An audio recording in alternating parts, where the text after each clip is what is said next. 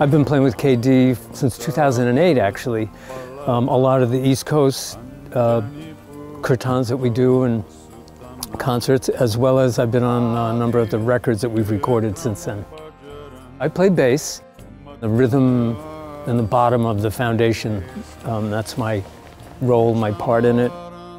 I, as a bass player, really enjoy just being part of the infinite groove of things and just laying down a nice trance type of feel. So a friend of mine, a great drummer named Sean Pelton, he always said, we're laying pipe.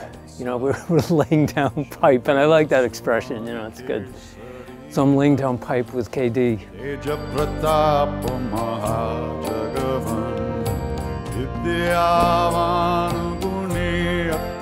It joins people by listening to it, and especially what the words of the chants are that people are playing with.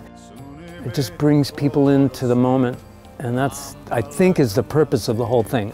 From being around Krishna Das and all my friends, I feel that that's what it does. So it's a real centering thing, and that's why I love music so much, because music is the heart of it.